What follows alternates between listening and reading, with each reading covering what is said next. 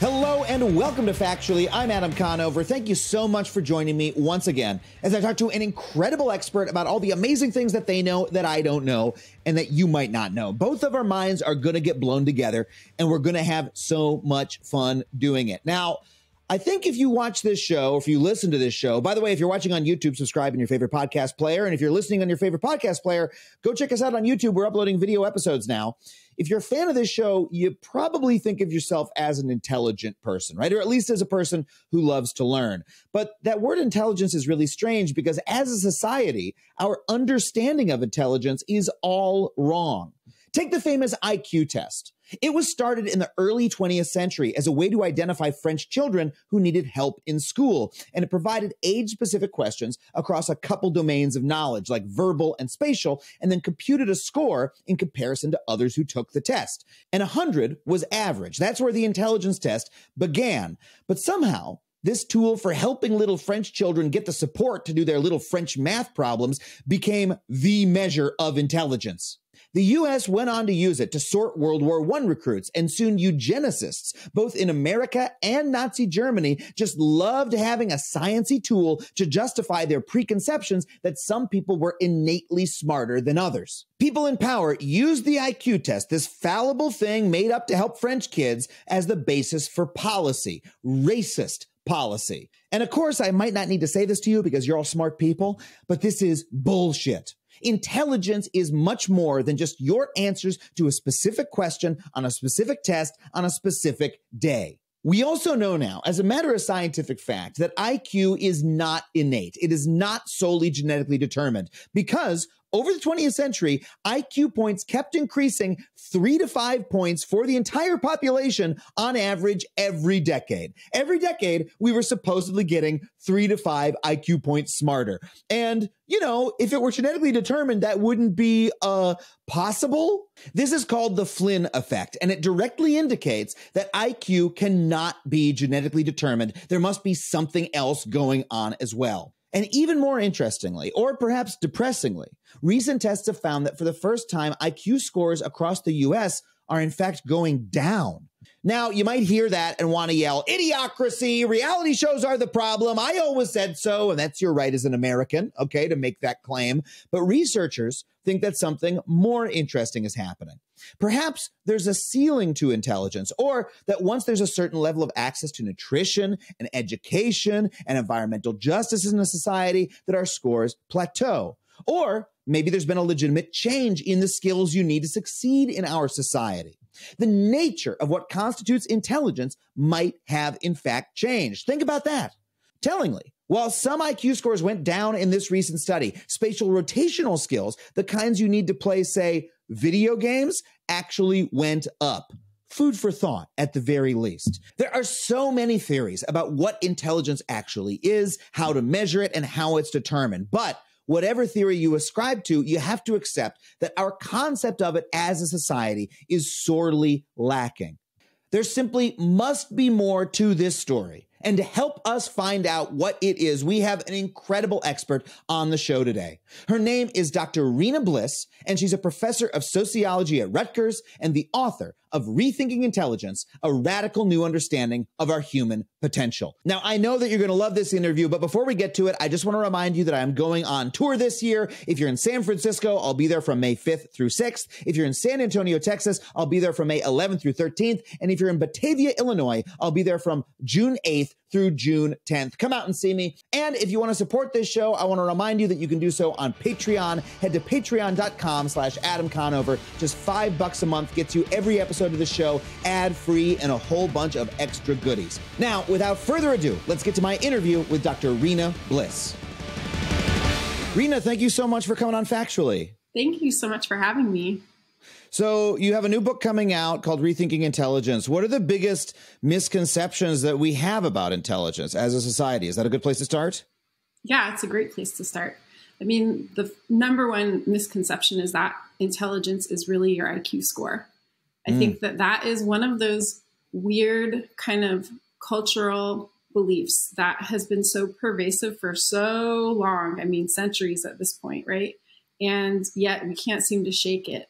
We've had a lot of really insightful intelligence research in the last 50 years, let's say, that has told us that there's more to intelligence than IQ. But for some reason, IQ still hangs on as being like this major, way of defining our intelligence and how smart we are. If someone has a high IQ score, they are considered really smart. If you have a low IQ score, you're considered really dumb, So, and then another part of that is that your intelligence is defined by your genetics or your genes. Your DNA gives you your intelligence. I think that's another super big misconception that is still really, really strong, even in science, So like there's a lot of genetic science around intelligence and IQ, and like people are still looking for markers or variants that are associated with IQ scores. So it's like, and those two ideas are linked, right? Because the idea of an IQ score is that there's some sort of immutable score about you, that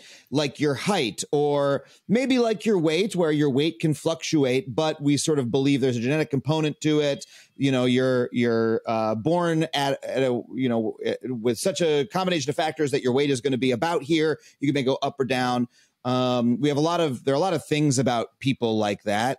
Your length of your feet or whatever. But once you start poking at the idea of IQ scores at all, it starts to seem like, frankly, kind of ridiculous that this sort of one measurement that was come up with, within the last couple hundred years, would somehow measure everything about someone's intellectual quality. And you could ascertain it through a test of probably 100 questions or so. That seems kind of ludicrous. What is the history of that idea? And when did we start to realize that it was bullshit? Well, sadly, we have known for a while that there are problems with IQ tests. And the history of IQ, even more sadly, is that it comes from this really early kind of look at intelligence from a genetic standpoint that was done when people were just flat out racist. And so like the whole creation of the notion of different intelligences and rankable IQs and all of this stuff comes from one of our first geneticists that ever looked at behavior, Charles Darwin's cousin, Francis Galton. And he was just the most flat out racist guy ever. This is the guy, is he known as the father of eugenics? Do I have that right? Exactly. Yeah. So eugenics was like basically his form of genetics, and that he introduced, and it stuck because it really was the basis of all our genetic science until quite recently. And he was knighted. So he's like Sir Francis Galton, he's just like, he's only had a lot of good things said about him for a really long time. But at the same time, we have been discrediting the eugenics, kind of idea of rankable races and rankable intelligences and all of that stuff in the last, breeding I'd say, humans 50 years. for qualities we want or we don't want. Like we have a real moral revulsion because of what happened across the 20th century as a result of these ideas, but also they're no longer scientifically, there's no basis for them, we now believe.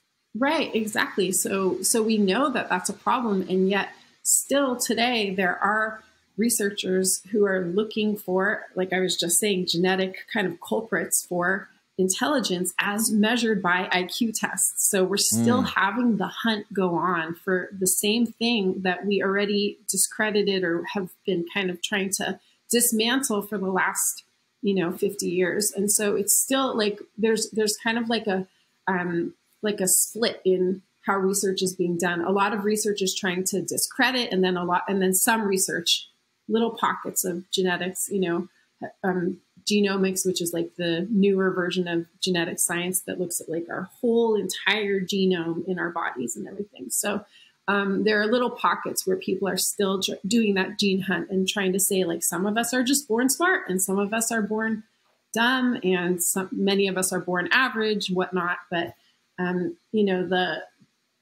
think the mainstream of science has advanced our thinking on it. The mainstream of science is showing us that intelligence is way more than just, how well we perform on a test at a given moment, a snapshot.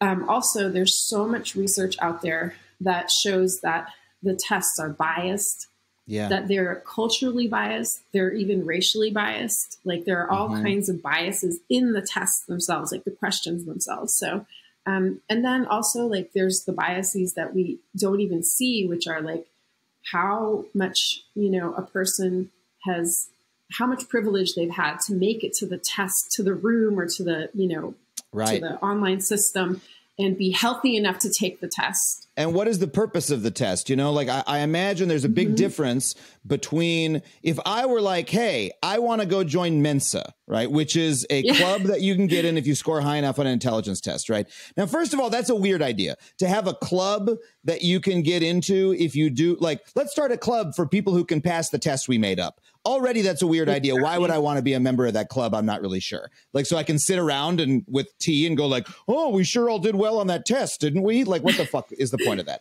But if I decide, hey, I'm a college educated person who values my intelligence very highly. I value it so highly. I want to try to get into this club, and I'm going to take a test. Right. And I go take that test. I'm taking it under very different circumstances than someone who is a foster child with a history of acting out in school. And then a counselor says, hold on a second, maybe there's something wrong with that boy. And then they take them into a special room inside their disadvantaged public school and give them a test to figure out whether or not they need to send the kid to some kind of remedial program, you know, out in the country or whatever.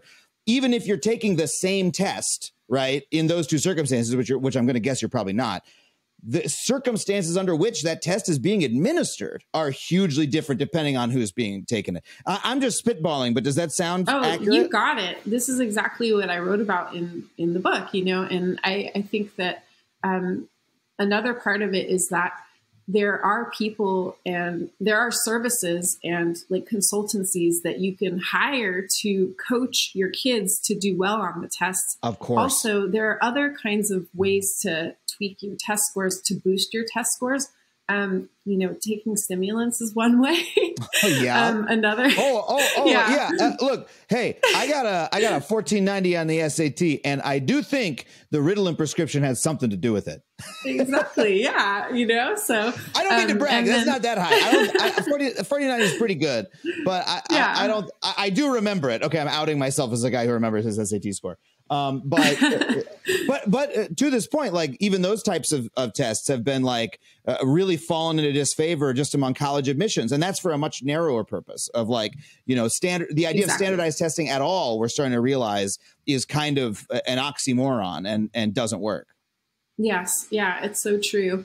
And so it's just like this idea that we can just measure somebody's intelligence with a snapshot moment of how well they performed on a test and then track their whole education based off of that, or, you know, give them certain services or take away services from them. I mean, the whole idea of it is kind of crazy to me. There are even some people who are doing that genetic, you know, kind of gene hunt kind of research out there that say that, you know, that some of us are winners of a genetic lottery and other people are losers. And therefore, you know, the winners, you know, need to be treated one way in school and the losers need to be treated another way in school. And so like we should be DNA testing all of the people in our schools and DNA test kids when they're, you know, even DNA test embryos, you know, DNA test fetuses and whatnot. So there's a lot of, you know, kind of misinformation out there and ideas that I think are a little bit dangerous, you know.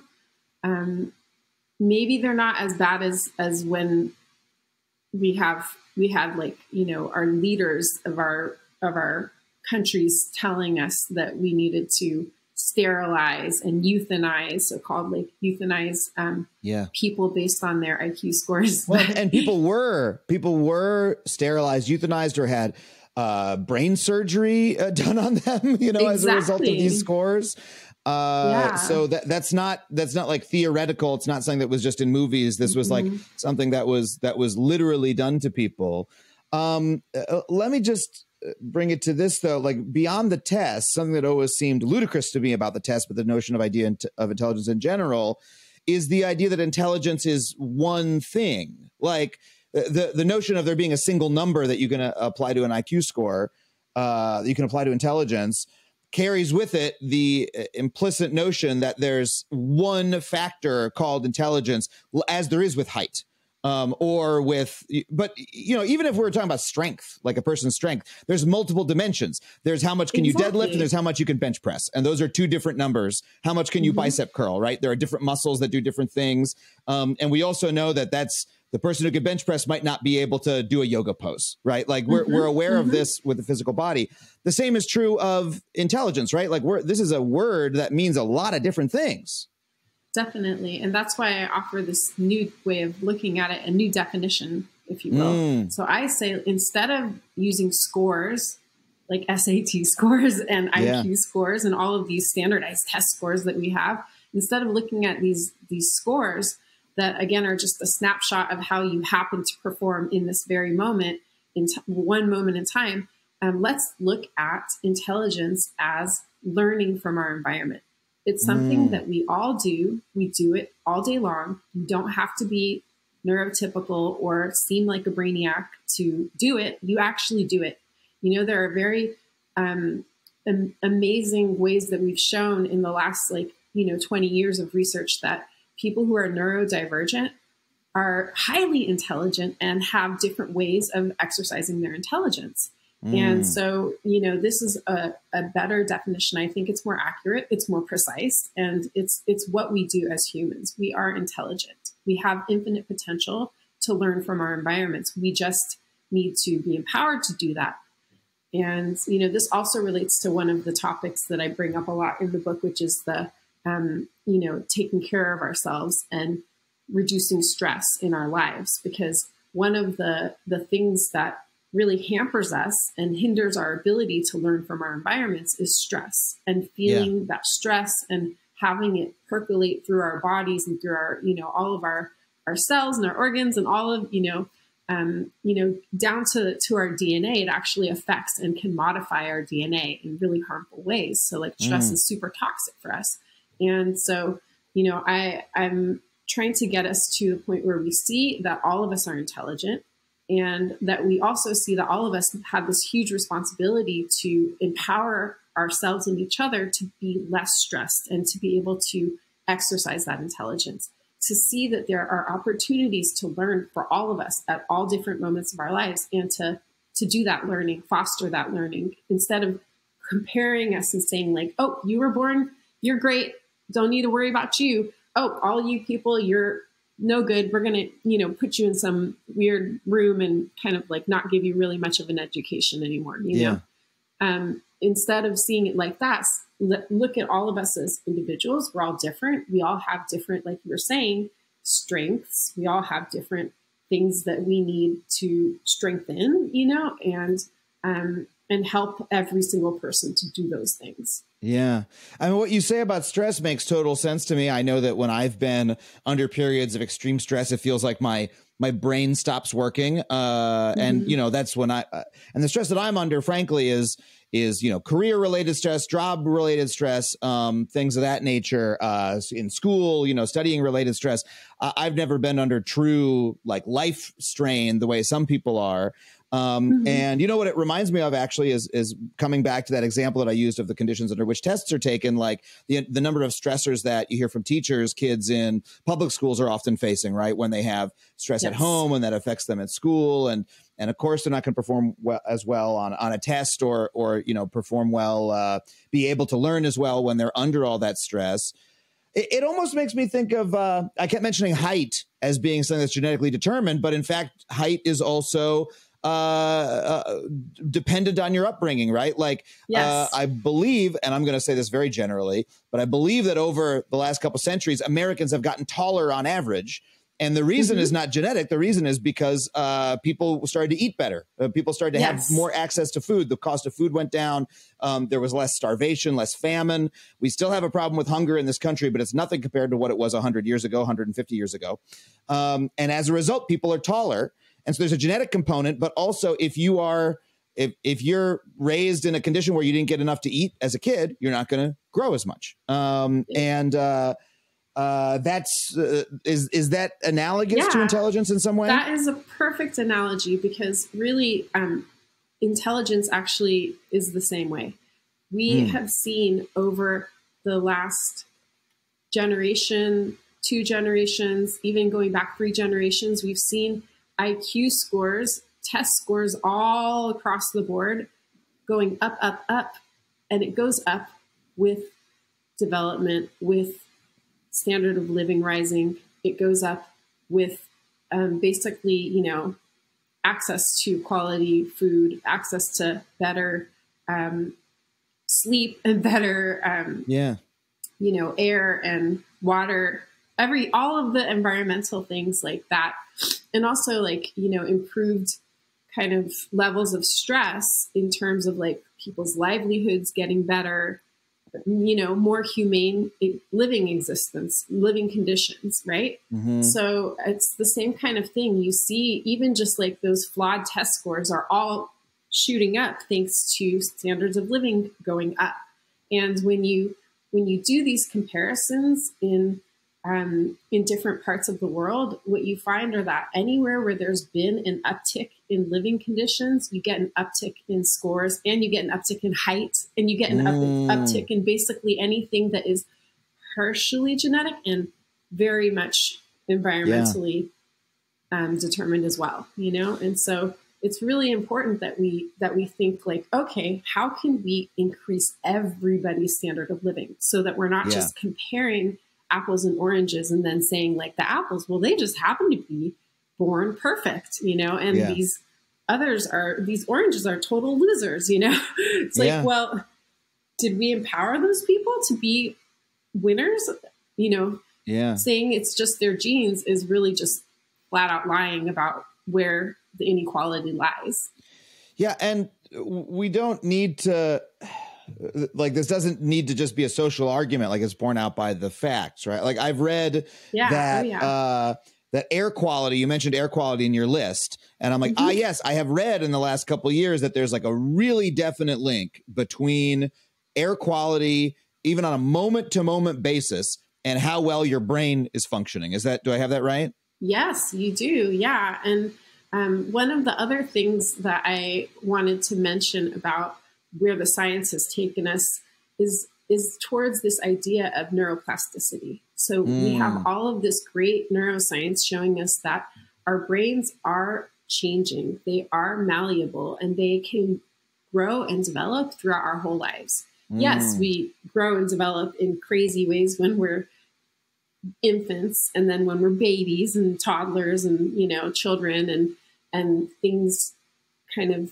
take a different form as we get older, right? But we are still changing. We're still growing. We can still create new, what they call neural networks. And so it's really important for us to seize on this opportunity to always grow.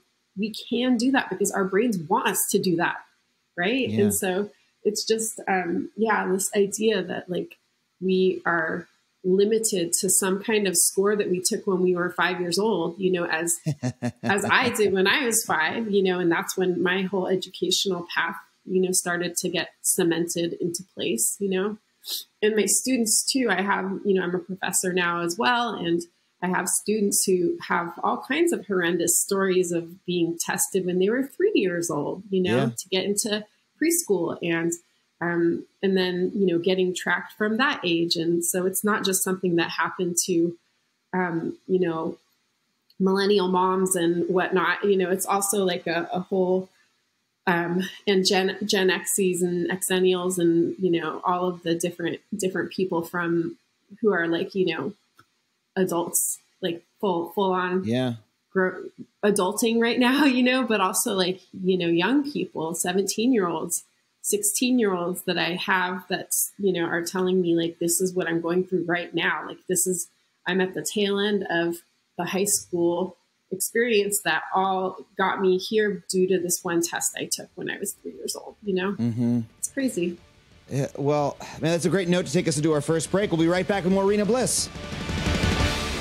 Hey, everybody, you probably got a lot of important data on your computer, and you're probably living in fear that one day that computer is going to crash or you are going to lose it and you are going to lose all of that data. I know you're thinking maybe it's in the cloud somewhere, but let's face it, you don't actually pay for that upgraded cloud service that your OS provider is trying to sell you, and you don't trust it anyway. It's not encrypted well enough. You can't get the files that you need. And so many people, I know you have a friend who this happened to, their computer crashed and they went in the cloud and they couldn't get all their stuff back, right? It's a real problem. Well, if you want to solve that problem, if you want to sleep safely and soundly, knowing that all of your stuff is secure, I really recommend Backblaze. And let me tell you something, this is a sponsor that I use myself. I have been a Backblaze user even before they decided to sponsor this show, which is why I am so proud to be able to tell you about them today. For just $7 a month with no gimmicks, add-ons, or gotchas, they will give you unlimited backup for your Mac or PC or your business. That's movies, music, photos, videos, projects, contracts,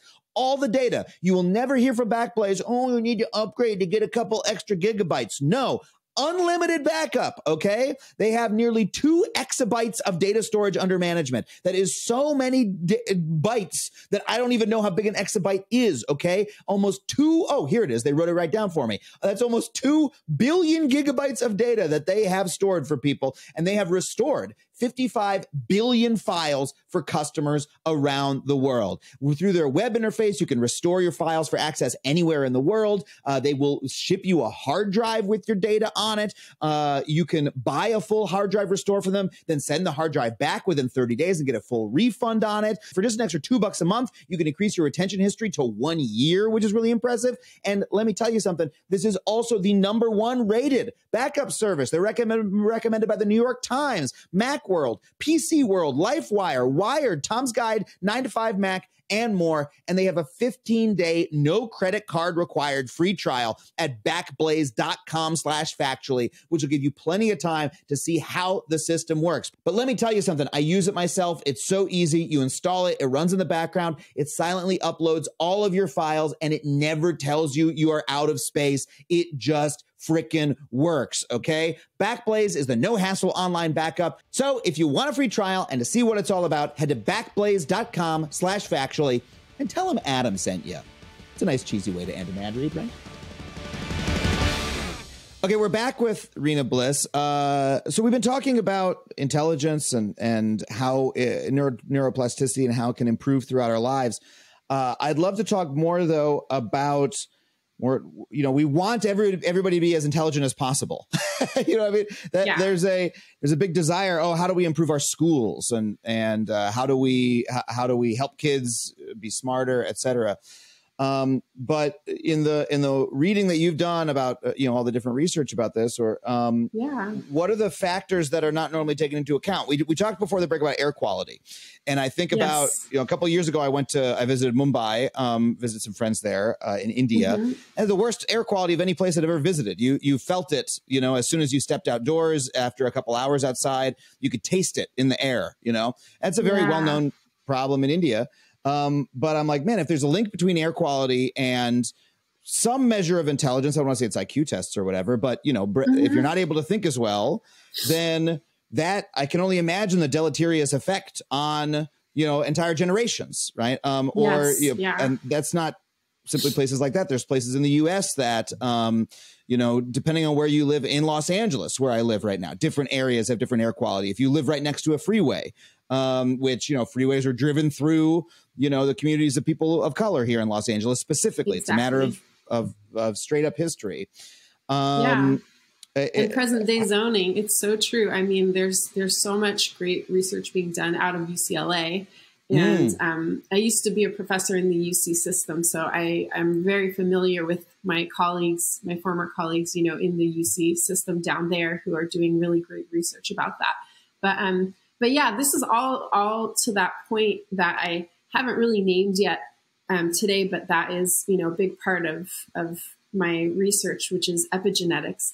So it turns out that, for all of these, again, centuries, we were focusing on our genes and saying like, oh, our genes just determine, our quality of our thinking and our brain function and all of this stuff. And then, wow, guess what? When we started to to kind of open up the genome and look at all the genes working together and what they actually do together, we found out that there were these parts of our strands of DNA that were regulating whether our genes could turn on or off. And we now have named them the epigenome. And the people who study that are epigeneticists. And what they do is they say, okay, what happens when you increase the air quality? What happens to the genome? Well, it looks like it goes to work. It does what it's supposed to do. So it turns out that we are not so different no matter where we do live and where we are born. We're not so different inside, but what's different is what you're pointing to outside, right? And so our environments are different from each other. And what happens is when you have toxic exposures, and stress is a huge one for human beings. So, but bad air, bad food, bad water, bad working conditions is a huge one too. And that's bad social environment thing. All of these environments, when you have that, your genes stay turned off. Isn't that so crazy? Like they're there and they're in all of your cells and they're supposed to go to work, but they don't go to work. They stay asleep. And so what happens is your epigenome basically fails you. And so all that great brain function, all that neuroplasticity, all that like growth and development and all that learning from the environment that I'm like saying, let's do that. It's just like, it can't happen. Right. And so it's always going to be this question of like, how can we equalize our environments? How can we make sure that people have what they need, the basics of what they need, and they don't have all these harmful toxins, crowding their air and their living space and their living conditions, Yeah.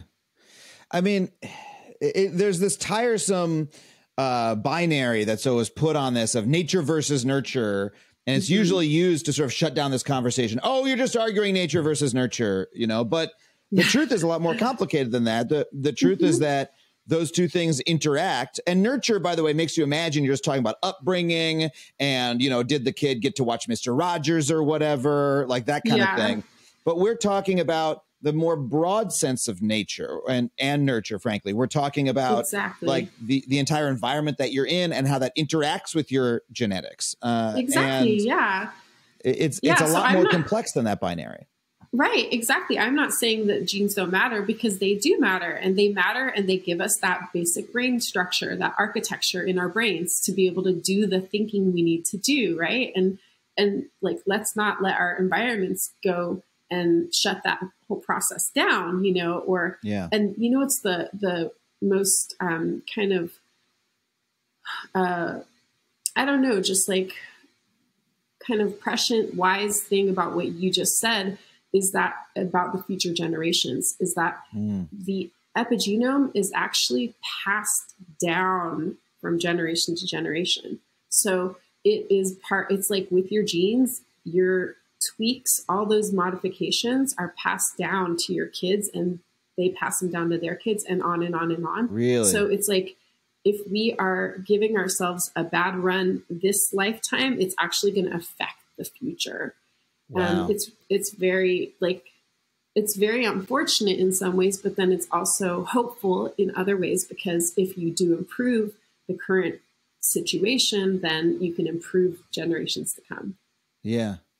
And it feels like when people, I don't want to harp too much on the bad old ideas of the past or the people who are still trying to promote those ideas, but when people harp too much on the genetic component, and you hear it still in present day, there's authors like, I don't know, I feel like Steven Pinker does this sometimes, where they sort of, okay, good. All right. I'm glad I'm not mischaracterizing, where they go, genetics is so important and people don't want to acknowledge it because it's not PC to acknowledge it, but it's so true. And like, when you look at the blah, blah, blah.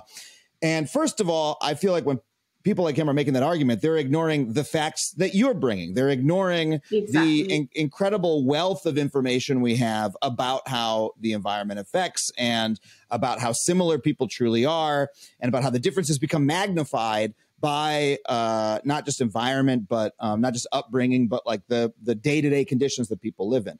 That's the first thing, that they themselves are ignoring facts. But secondly, it's profoundly hopeless to say of people, well, this genetic determinism, if people are dumb now, their kids are going to be dumb, and that's just their lot in life. So why don't we just consign them to the labor camps, basically? Right. And like, they can just like smelt pig iron and the rest of us will read books. Like don't you want to be an optimist about it? Don't you want to like help your fellow people and say, hey, we can all improve as a species, as a population by caring for each other, Yeah, especially because there have been a lot of really good data scientists who have tested IQ tests, and what they found is that if you pay people, they do better on the tests. You can improve people's scores by paying them. Another thing is, like I was saying, stimulants. Another one is also you can drive down test scores by saying kind of negative things to people. If you harsh their mellow before they go into a test, or if you say, especially stereotypes are the worst. If you say anything stereotypical that could be a negative slight on them, they will do worse. So it's like, you can boost scores, you can drive down scores. It's totally artificial. And it's with these things that are like stress, or with giving people money and giving them incentives, or, and also they've shown that actually people get really big boosts. They can even jump up a whole so-called intelligence bracket from being average to being above average, or from being below average to becoming average. Based on like changing their standard of living during their lifetime. So we're talking about adoptees, kids who were, born into one circumstance and then changed, their circumstance and their socioeconomic status, basically. So it's like, there are all these, or people moving and having like wealth all of a sudden, and then of course there's what I was mentioning earlier on, which is that there are just straight up test consultants who will give your kids the score you want them to have, so and there's a lot of that around SATs and stuff. I took all those courses. I mean, when I was a kid taking the SATs, it was like, you take the courses that'll help you, you do the test prep, and the entire, at the time, this episode is not about SATs, but it is still stunning to me that I took the test in the late 90s. At the time, the College Board and all the rest of them were still promoting the idea that you could not study for the test. They had designed the SATs so that it was unstudyable, and it was measuring some sort of, innate quality that you had based on your, I guess, genetics and how well you had done in school, et cetera. And yet there was an entire test prep industry that I grew up on Long Island in an affluent suburb. There was an entire test prep industry that literally every kid did. Every single kid was taking, what was it, like Peterson or Kaplan or one of those things. Yeah, Kaplan, I remember that too. That was what was at my school, same time and same thing. We all went to the Kaplan test prep study course after school to study specifically for the SAT. And then we all took the SAT and we all fucking did better. Like, obviously, because they told you stuff like, hey, if you don't know the answer, guess, but don't guess A, because it's least likely to be A on multiple choice. Exactly. If you guess, which is just basic. Some kids don't get that training, right? And they do worse on the test, and therefore the test was wrong. So I'm sorry, again, this is not about standardized testing, but I think there's still a similarity there. Well, there's even, you can do it earlier. So very, very affluent families know another trick, which is that you can get your kids tested into a gifted and talented education program if you coach them when they're like 4, and so you can do like and I'm not saying whether, that you or I weren't like affluent enough to, I wasn't personally, but I have no idea your specific situation or, other people's situations, but I think that there are it will surprise some viewers and listeners to know that you can actually hire companies to do that work and to track them even earlier if you want to. And that's just absolutely not fair. And it's very expensive, but if that's your goal, if your goal is to like make sure that, you know, little Janie gets into Harvard, you know, and you're just set on that. Like if you have the means, you can just throw a bunch of money at it and make things, you know, more likely to be real. I was not, you know, my parents did not pay for that sort of service at that young of an age, but I know that I was tracked into a higher level of schooling at every level. Right. My parents were both had PhDs. And they, you know, moved to a particular school district in order so that we could go to, you know, one of the better public schools in the area on Long Island. It was a very good school. It wasn't even that rich of a school. It was just good. But, you know, as a kid, I was told I was intelligent. I also, though, had I was put into the higher level of all the classes. I started reading at a young age. There were a lot of books in the house. As a kid, I acted out a lot. I had ADD. I was really, you know, I'd run around and yell and scream and stuff like that. And I was chastised a lot for that. But also the response to when that happened when I was a kid was they actually tracked me higher. They said, oh, this kid is he's acting out because he's bored. He must need to take more advanced classes. So I actually skipped a grade in elementary school. Because they thought I needed more challenge. And then when I was in, you know, middle school, there was like a gifted and talented program that I was put in with a couple other kids. Now, again, not like my parents are calling the school up but for it. It just sort of happened that way. And then when I was in high school, it was, you know, I was one of the kids who did all the AP classes. And at that point, it was like there were just like tiers of the school. There were the AP class kids, there were the regular kids, and then there were the kids who started getting tracked into vocational programs where they went and learned air conditioning repair and stuff like that, or like, you know, et cetera. And, you know, I benefited from all of that. My parents weren't doing anything nefarious. That's just sort of the way that what they were encouraged to do by the system, and B, how that advantage compounds upon itself. And it really does. You know, intelligence leads to intelligence leads to intelligence, one after another. And I was very aware that there were kids in the same school who were not getting that same treatment. I was, you know, a child, so I didn't really know what to do about that. But yeah, it's like pervasive. And I can only imagine if I was a kid in a different circumstance who, when I acted out, they said, oh, this kid's dumb. Let's put him in the dumb class, make him take a test to prove that he's dumb, not treat him well, you know, and then tell him that he's dumb over and over again. And one of the most depressing parts of the story is that students of color actually get disciplined, and a lot of them get removed from school for the same exact behavior.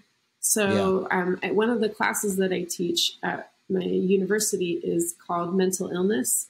And it's really a mental health and illness class. It's not like I just talk about, you know, disease or something, you know, but I talk about learning disorders. I talk about all kinds of, you know, I talk about ADD. I talk about everything under the sun, mental, right? And one of the harsh statistics is that students of color, particularly Black students and Latinx, and, you know, but especially Black students, are disciplined for the very behaviors that white and Asian students are given special permissions and a lot of the time therapy and psychological support for. And so you've got like the same exact behaviors, but you've got different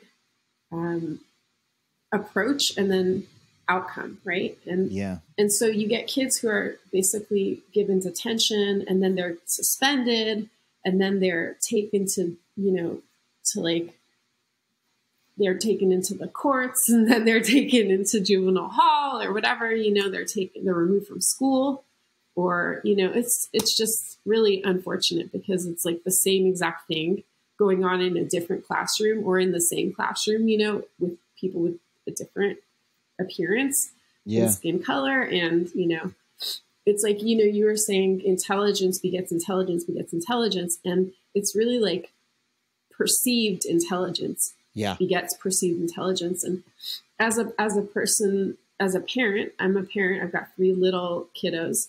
And as a person with a PhD, and my husband's a musician, but, you know, he's got a graduate education as well. And was in a PhD program at one point. And so it's like, I already see how we've got 2 kids that are in kindergarten at public school now. We've got one in preschool as well. And I can see how, how there's just a belief that kids who have parents who are highly educated are going to be easier kids to teach, even though the schools want to create the most equal sets of circumstances for everybody, like they want that, but there's a kind of orientation towards parents who have a lot of education that's just a little bit different. And so I can see how that gets, it gets turned into this like perceived intelligence that will continue to help, the future generations of our families, and then are going to not be there for this other students who don't have that same education background and culture, in a sense, like culture of education in their families. And just how willfully blind do you have to be to ignore all that and say intelligence is genetic? Exactly. It's sort of stunning to me. Well, look, I want to find out more from you about your positive view of what intelligence actually is and what we can mean by it and how we can increase it. But we have to take another quick break. We'll come right back with more Rina Bliss. Okay, everybody. So you know that it is healthier and cheaper to cook at home, but it is kind of hard getting all those ingredients together, learning how to cook, following the recipes, right? Well, HelloFresh has you covered. HelloFresh takes the hassle out of mealtime this spring by delivering pre-portioned ingredients and easy to prepare recipes right to your door. Skip the checkout lines and get outside in the warmer weather because HelloFresh has dinner covered for you, okay?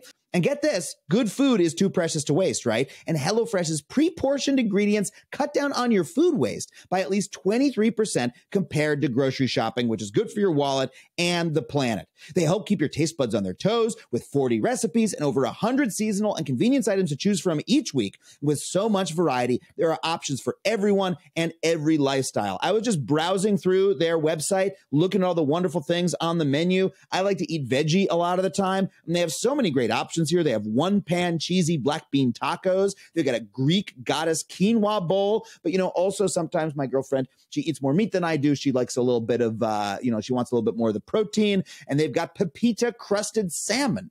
Doesn't that sound nice? I don't even know what pepita is, but I'm going to learn. I'm going to improve my cooking skills once I get my hand on that box from HelloFresh. So if that sounds good to you, get this. With our special deal, you can get 50% off plus your first box ships free. Go to HelloFresh.com/factually50 and use the code factually50 for 50% off plus your first box ships free. That's HelloFresh.com/factually50 to get in on HelloFresh, America's #1 meal kit. Okay, we're back with Rina Bliss. We've talked for quite a while now about all the problems with the historical way that intelligence has been understood and the way it's been used against people. I want to spend more time talking about what is your view of intelligence? How should we actually understand it? You said it's learning from our environment. Tell me more about what that means. Like, what does it mean to be highly intelligent using that under that model? Yeah, I think that just highly intelligent would be having a great awareness of the opportunity to learn from your environment. I want us to get to the point where we see the potential in everybody to do this and where we actually empower people to do this. But if people don't even know that there is this opportunity to learn, then, it's like, where are you going to go with that? And what I mean is not that we spend every single waking moment of our lives learning things. It's just more like being aware that our environment is presenting us with opportunities should we decide that this is the moment to take our environment up on it. So, for example, it's like you're sitting in a room, I'm sitting in a room. I think you have your dog in your room. There are so many things that you could learn about, think about, know about more about him or her. It's Annie, right? So about her. Annie's my dog. Yeah. Yeah. So, okay. So, there are so many things that you could be learning about, thinking about, knowing about in terms of like, the audio, the visual stuff, the technology that you have around you. There's so much that we can learn about anything in any environment. It's true in our work environments. It's also true in our, enjoyment environments and our leisure moments of our days and stuff like that. And in our family settings and whatnot. And so there are always these moments and opportunities. And unfortunately, a lot of people aren't aware of that. And so then they are just kind of like, moving through life in this way of like, I've got to do this, I've got to do that. And I've got to like, just, roll through. And so one of the things that I like to talk about and that I write about in Rethinking Intelligence is, first of all, adopting a growth mindset. So shifting from, again, thinking of yourself as a score or like a fixed amount of intelligence to a person in process, a person who's always learning, always developing, always neuroplastic, always having more opportunities to learn. And also I talk about how important mindfulness is because it's a really good way to kind of calm yourself, reduce stress. And it's also a good way to tune into the learning environment, right? To tune into the learning opportunities in your environment. One thing I say is seize the learning moment. So it's kind of, it's kind of like a little slogan, just do it, like seize that moment. And also just see that there are always opportunities to learn with people around you. There's something I write about called connected learning, and it's just basically learning in collaboration, synergistically, and with an emotional connection to another person or other people.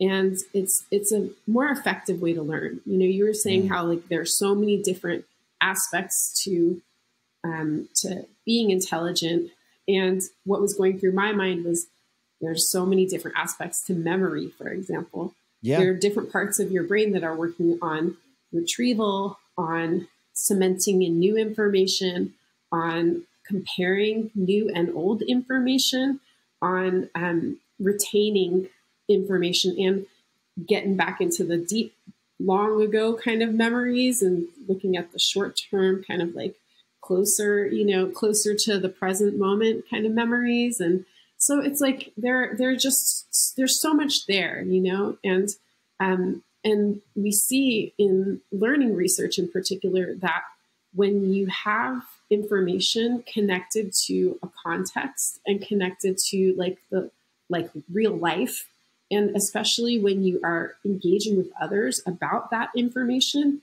you retain the information better. You actually learn better. So one of the things that I want us to do is really just try to have that, conjure up that emotional component and that real life kind of component to the learning moment. You talk about neuroplasticity and how we can, we keep growing and changing. I'm curious how that interacts with, aptitudes, because if we're talking about, I assume that you would agree, there's different dimensions of intelligence. There's different areas in which one can be intelligent. Someone could be very intelligent about music, right, and understand it very clearly. And some people, feel very, unable to, process it, right? I used to think of myself as being someone who didn't have a lot of social intelligence. I was always accidentally offending people. I was sort of making blunders, moving through social situations. I felt very separate from other people. I felt that I couldn't really read or understand how people felt. And then in my 20s, I started doing stand-up comedy constantly. And it cured me of a lot of social anxiety through, I guess, pure exposure. But now I feel that the exact thing that I used to feel I was bad at is something I'm very good at, in terms of, being in a, if I'm in a social power structure, I'm meeting a lot of new people. If I'm, say, engaged in a new television project and I meet a bunch of new producers I've never met with, I'm pretty good at figuring out who is who, how are they in relation to each other? How do each of them feel about this? What are the various power structures? What are the things I should watch out for? How do I, if I have a problem or if I need something from someone, how do I approach them in a way that will make them receptive rather than offended that I made a request of them, that sort of thing. Basic social politics. I feel that I now am better at than other people.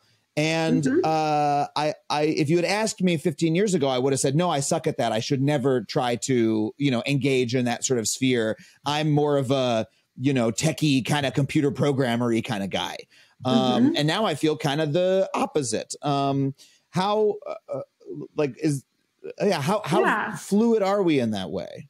I think we're extremely fluid. I mean, really, I talk about how we have infinite potential, and I mean it in terms of like what information you can put into your mind.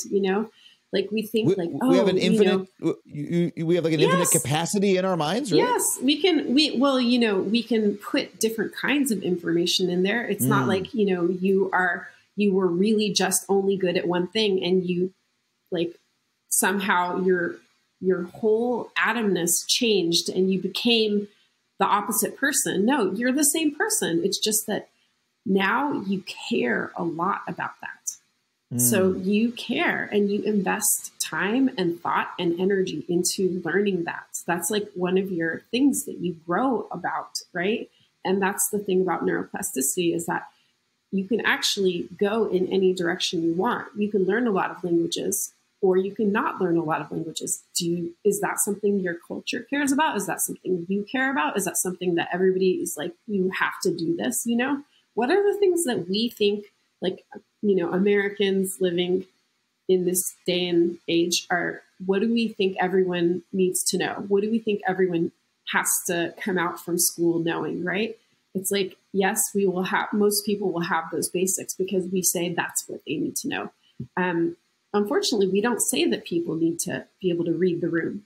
We don't say that people need to be empathetic to other people, that people need to understand what others are going through, that before they, say something, that they have to kind of consider the other person's perspective or experiences or how they might make them feel, Yeah, there's no classes in social dynamics. No, we don't do that, so we're not going to raise kids who are doing that thing. So my family half of it lives here in the US and half is in Indonesia.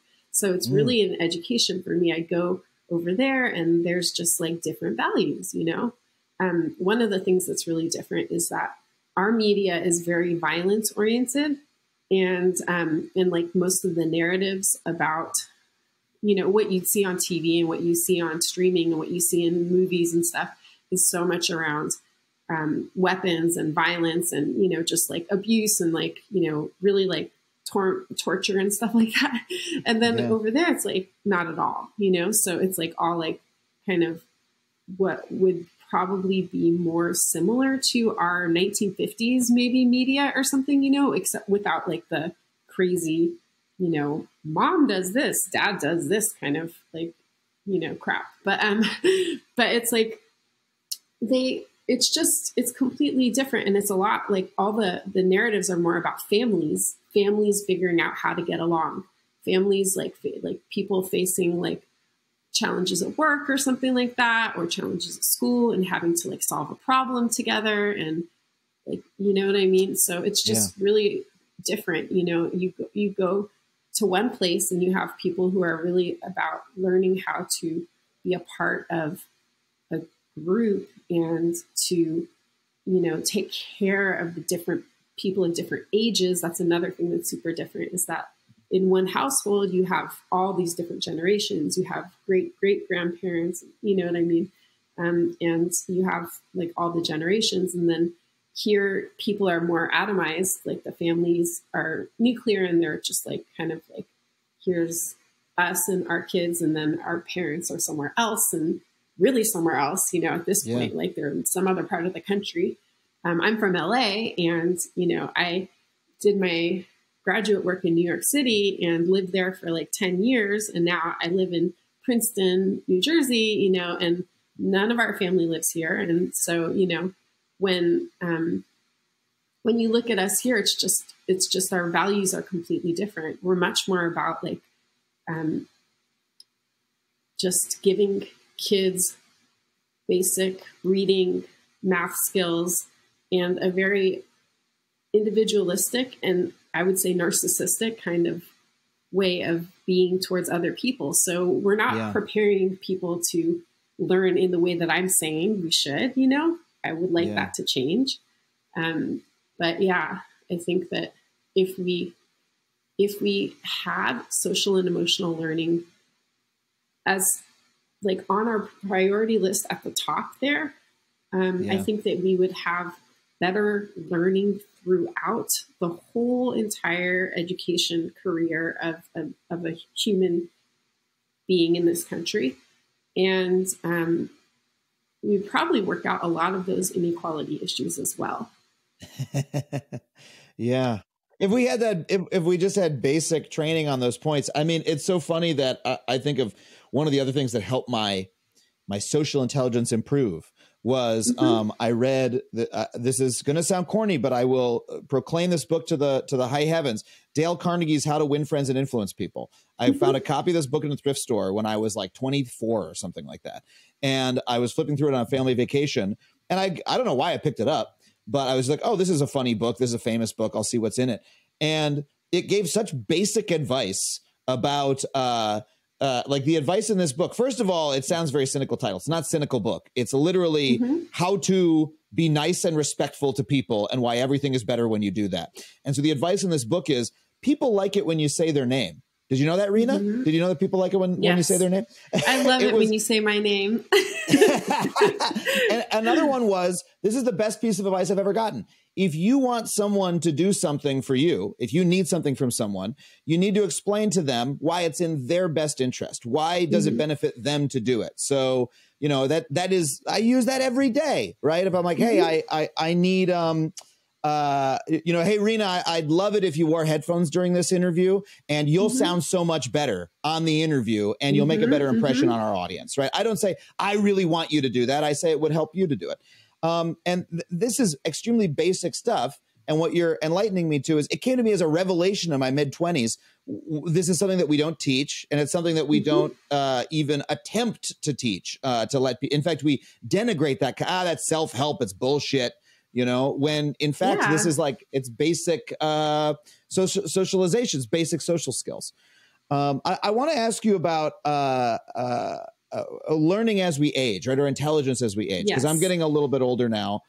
And I love that you're talking about the plasticity of the brain as we get older. And I'd love to hear more about that, because something I've confronted recently is I've adopted throughout much of my life this idea of learning as that I'm going to cram stuff into my brain and that it'll go up infinitely, right? Every time I read a book, I'm importing the knowledge from that book from the pages to my mind, and I'm going to remember it. And there's a lot of reading culture that is still based around that kind of, you know, very productive kind of learning, productivity focused. There's all kinds of guides on the internet, how to take efficient notes so that you don't just remember the things that you read. You also like, increase your intelligence by internalizing them and shit like that. And as I get older, I realize that's bullshit. Like half of the shit that I read, more than half of it just falls out of my mind. I never remember it again. I'm reading it for some other reason. But yet I still want to feel that I am improving as I get older, that I'm learning new things, that I'm growing, and that I'm increasing my capabilities in some way. And I feel that I am, but I'm not entirely sure how. And so what do you know that I don't know about intelligence and how we can continue increasing it as we age? Well, there are two things here, and I hope I'll remember both of them because I'm also getting older. One of them is that we are always changing, and we are always able to form new neural networks. And that does slow down in some ways as we get older, but we can do what neuroscientists have shown is the best way to learn, which is to learn in bits. So learn a little bit and then rest. Learn a little bit more and then rest. So instead of cramming, that doesn't really work because you'll get the information in, like your eyes will register it. And you might even go ahead and take those great notes and whatnot, but it won't be really soaked in there without rest a time for your body to kind of recuperate, your brain to like shut down and, chill out. And then, the other part of it is that it's much better to learn in context. So to learn by doing, to learn by interacting. So even if it's not by doing in the sense of like, you're not going to like do, like you were talking about,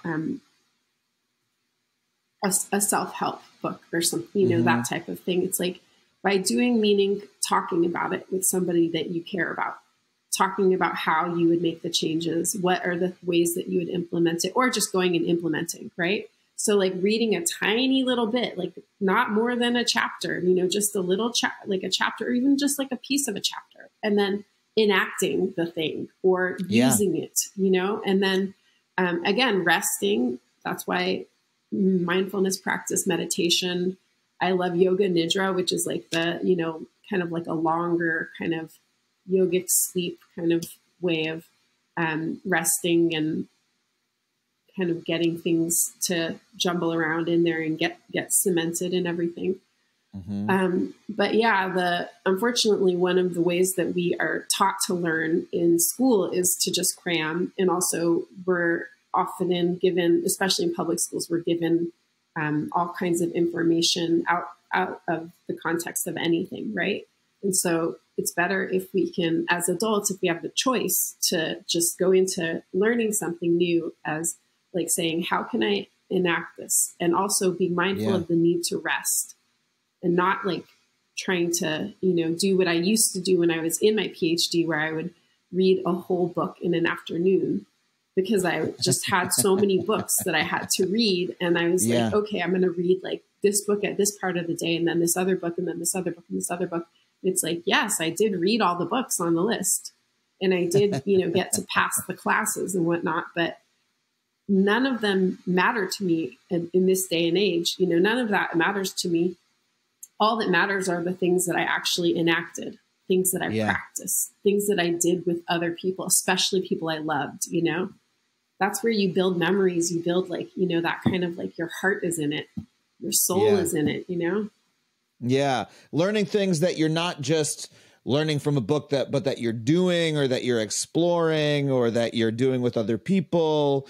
That's real, as opposed to like, oh, geez, I should learn about the history of the atom or whatever. If that's an interest area, if that's something that you're actively exploring, that you have an interest in with other folks, that you can go participate in, that's great. But if you're just like trying to cram in order to like, an intelligent person should know about this, you're actually probably not going to benefit much from it.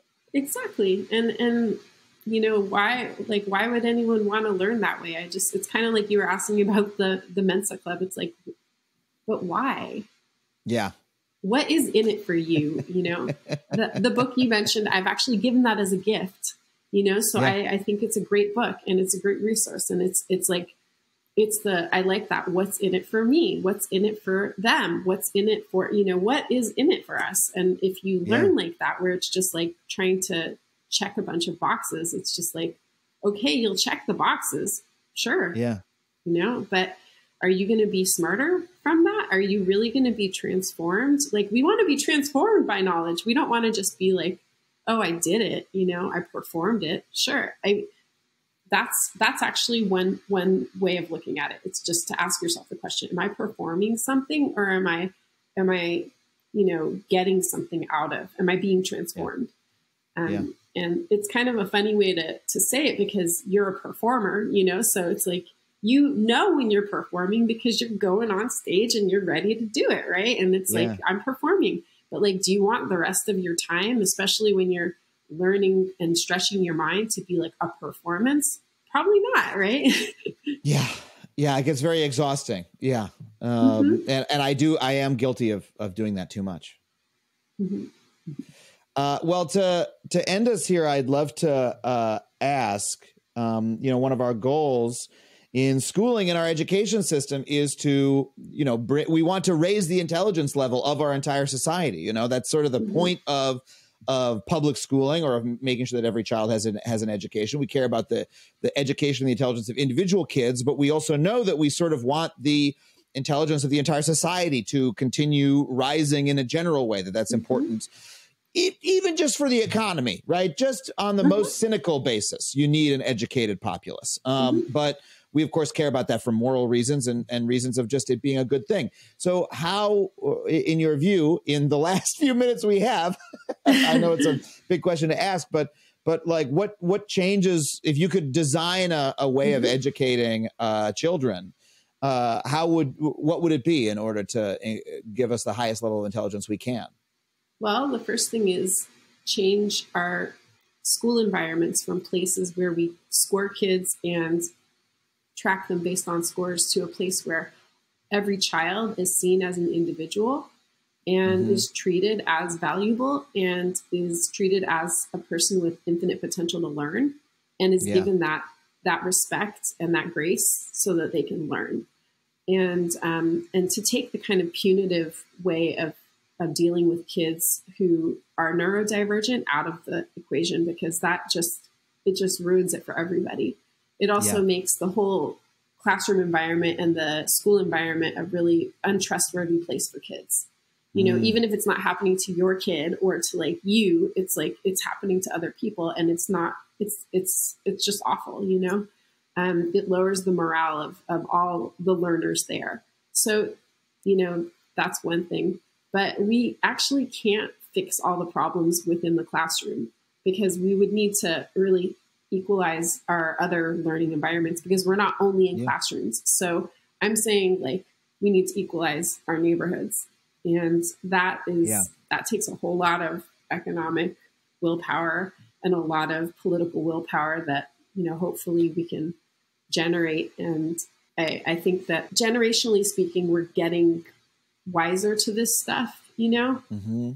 But I think that we have a long ways to go. Having equalizing our environments as our main priority, first top priority, and then having the social and emotional learning part of it being our second priority, I think that those are the two things that I want to see us do. I think that will actually raise everything. It raises our standard of living, which is going to raise even those flawed test scores.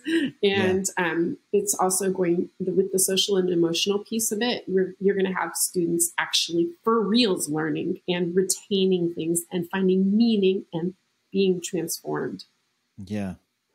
And these are changes that would benefit everybody if we were to enact them, that it's not a matter of being soft on folks. It's a matter of, it's just like cleaning up pollution, like so many countries want to do, because they know that it's impacting their, their kids and their entire society. And they're like, hey, this is something that we need to do. Doing the same thing across our neighborhood, saying, hey, it's bad for everybody when there's a neighborhood that's polluted. So folks there have worse outcomes. When there's entire communities where people aren't able to have secure home lives, so their kids show up to school, sometimes work, because child labor is a big problem in America again, but really school, like it's bad for everybody that kids are being put to work and are not achieving their full potential. Like that's a drag on our entire society, and it's therefore a drag on you. Like your life is worse, even if you come from more fortunate means, if we're not taking care of each other. Yes, exactly. Well, Rina, thank you so much for coming on the show to talk to us about this. The book is called Rethinking Intelligence, and you can get it at factuallypod.com/books if you want to buy it from our special bookshop and support the show. Anywhere else that you'd like to shout out where people can buy it, and where can people find you online? You can also buy it, of course, at Amazon and at HarperCollins' website. And you can find more about me at my website, drrinabliss.com. Rina, thank you so much for being on the show. Thank you very much, Adam. It was so fun.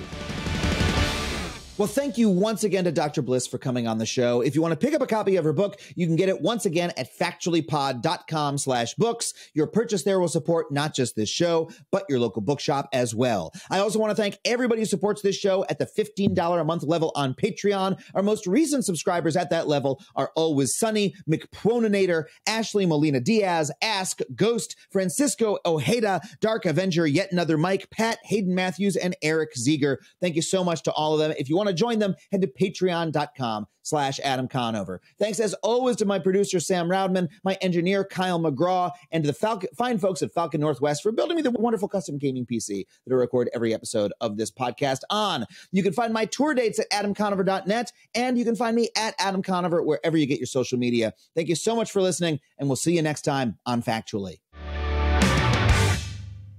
Starbane's Audio, a podcast network.